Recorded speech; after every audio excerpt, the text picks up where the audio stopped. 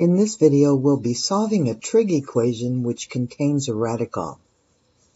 When equations contain radicals, try isolating the radical and then raising both sides of the equation to a power that will eliminate the radical.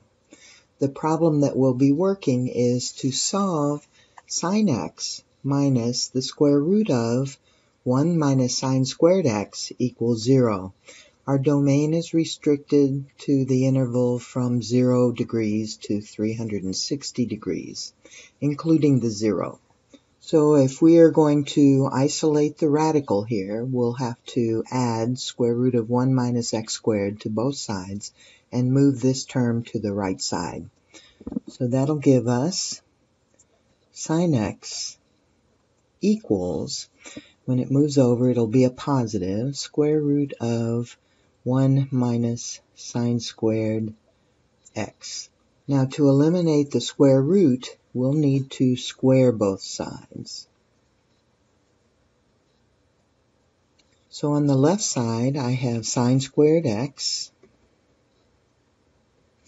And on the right side, the squaring and the square rooting are inverse operations, so those go away. And I just have 1 minus sine squared x. So we have a sine squared on the left and a negative sine squared on the right.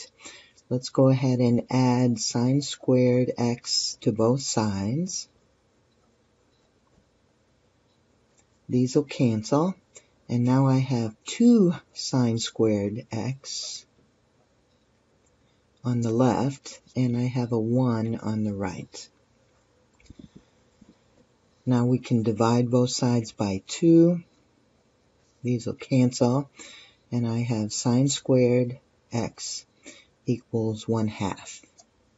To get sine x by itself, I need to square root both sides. And remember, when you square root, you need plus minus.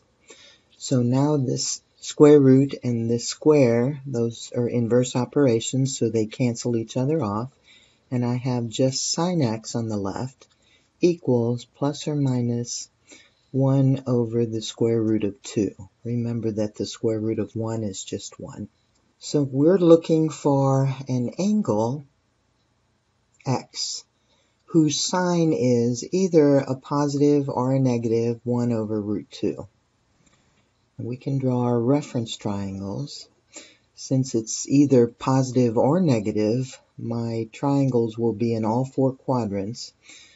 Let me go ahead and just draw quadrant 1 first. Whenever I have a root 2, I know it's going to be a 45, 45, 90 triangle. And this is 1, 1, root 2.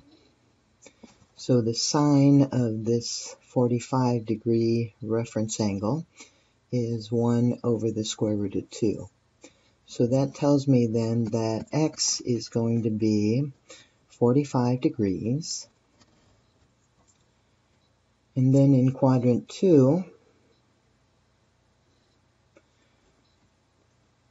the angle to get a 45-degree reference angle is 135. I find that by taking 180 minus 45, and that's 135. And then the angle in quadrant 3, 45-degree reference angle, would be 180 plus 45, which is 225.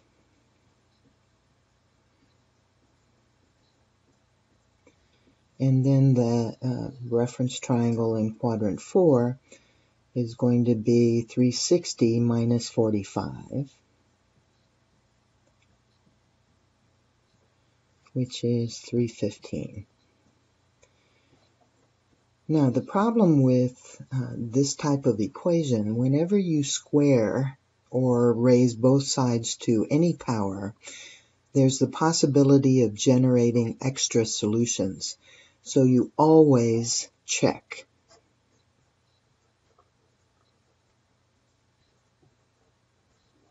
We're going to check these 4 angles in my equation. So I'm going to enter sine x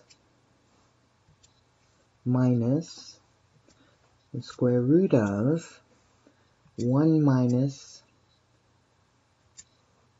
sine x squared, and then see if it's 0. Now I'm going to just press enter for right now, and I'm going to store 45 degrees into my calculator in place of x. Now your calculators may not work this way, so all you would do is put a 45 in here in place of x. And then recalculate that expression, and it looks like I have 0. So 45 does work.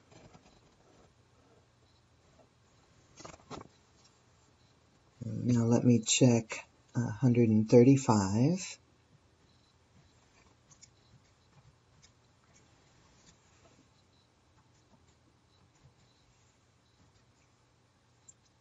That gives me 0.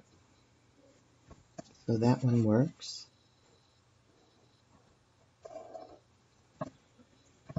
And then 225.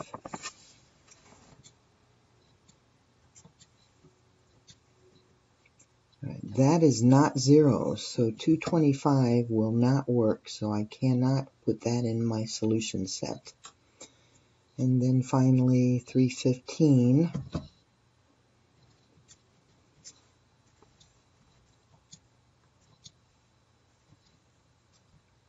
That one also is not 0, so 315 does not work. So my only solutions for this equation are 45 degrees and 135 degrees.